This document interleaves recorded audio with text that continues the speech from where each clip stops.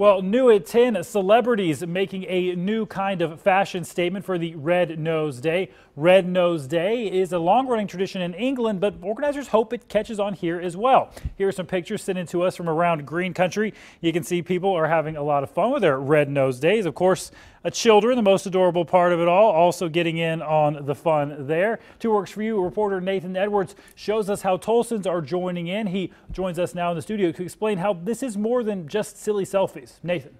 Well, Stephen, childhood poverty is a problem that can't be fixed overnight, but a number of organizations in Tulsa have already stepped up to the plate to help, and they hope Red Nose Day will help recruit more volunteers for the fight. I don't know you this well, but here you go. A drop of red paint and a finger does the trick, dishing out red noses for everyone at Disney Early Childhood Education Center. We started painting their noses red, and the kids, they had a blast with it, and it carried on to other classrooms.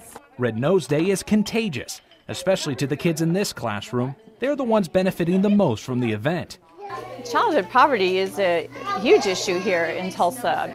The Community Action Project, also known as CAP, runs this center. They help fight poverty, which affects more than 11,000 kids in Tulsa.